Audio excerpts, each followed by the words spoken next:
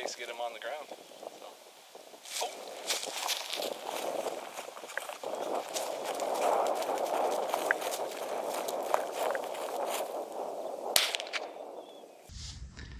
All right, that was our first calling set. We saw three total. Yeah. Yep. We got 2.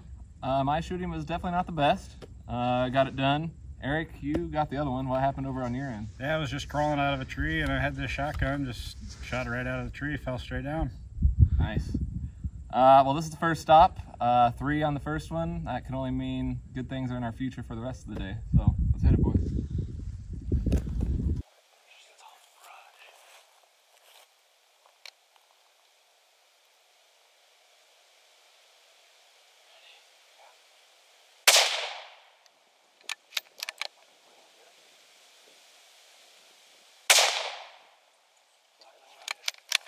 The other one.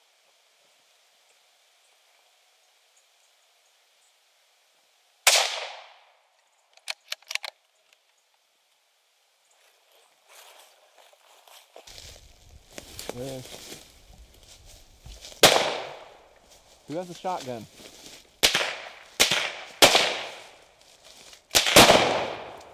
Oh, no, it's stuck.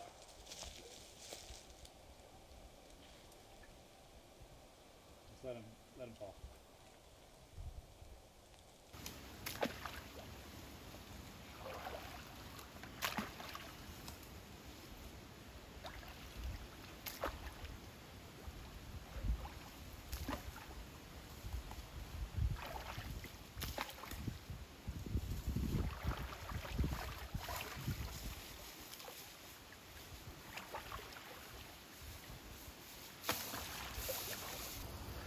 Well, that was interesting. Just came up on a few den trees. We were kind of scoping them out, looking for which ones are going to be the best.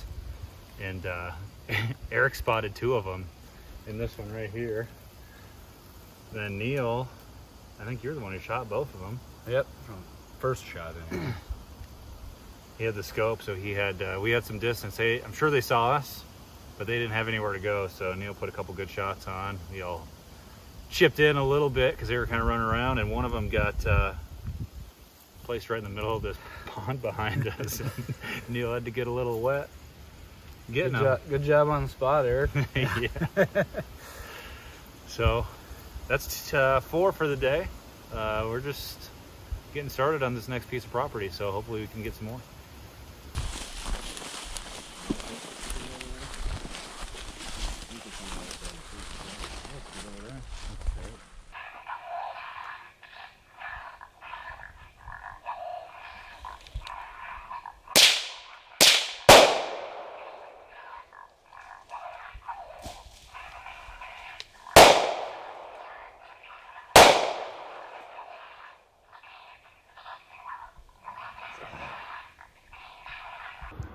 Well, I don't think we got much of that on camera, but Neil had himself a time.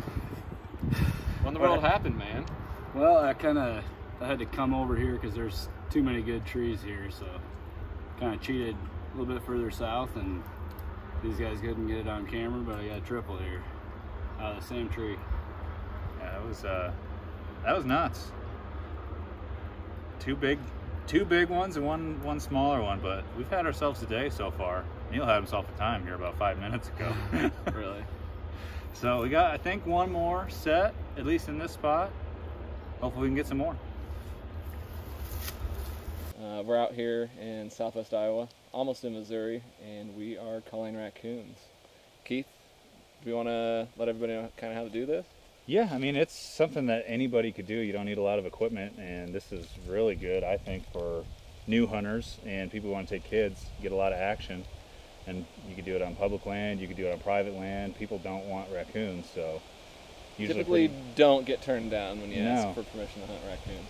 And it's a lot of spot hopping, a lot of action, and you don't have to get cold, anything like that. How do you find a spot? Biggest thing is den trees, cottonwoods, silver maples, and down here today actually some pin oaks have been fairly hollow, which has surprised me. But that's what we've been keying in on with this property anyways. So you want hollow trees though? Hollow trees. Okay. When you look at the side of them, they'll be greased up because as the raccoons crawl up and down the tree, I don't know if they're urinating or defecating or what they're doing. Probably little everything. But they grease up the sides of the trees. Really, the only equipment you need, electronic collar. You want the sound coming from somewhere not near you. So set this off to the side and get it going. This is the FOXPRO Wildfire. This is a few years old, but basically the cheapest FOXPRO will do you. What else do you need? What kind of gun do you use? I like an open sight 22. It can get really quick and hectic, so being able to jump around and see them with the open sights really helps. And you're shooting a shotgun? I like having a 12 gauge, usually use BB or triple B. Sometimes you shoot in self-defense. They'll be running at you. They're coming for a fight most of the time, so you got to be ready. I think this is pretty much the perfect tandem to have the 22, because it's a lot quieter and you get a lot more doubles and triples that way. But when you got one barreling down on you, coming at you full bore, you want something that'll stop them in their tracks. So that's where the 12 gauge comes in handy. For sure. That's pretty much it. I think we're gonna hit it some more. Yeah, it's been a good day so far. I think we had 5 down. Yeah. And we've seen a lot. Had a couple of them run away on us, but it's been a good day. All right, let's do it. Let's go. So we found some trees up here that have some very visible holes in the crotch. That's one big indicator the coons are denning up in that tree, so we're gonna try to hit this.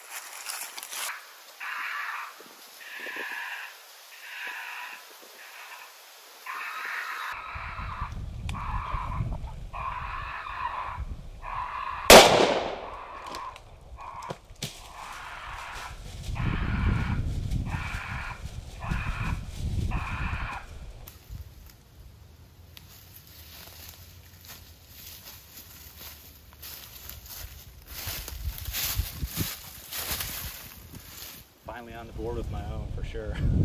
It's been a tough stretch for me shooting wise lately, but I got it done on a good one.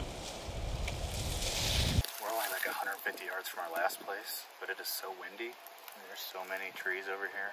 We'll be all right. What do you think? I think we're gonna be good. We're just basically walking this creek bottom out to the road.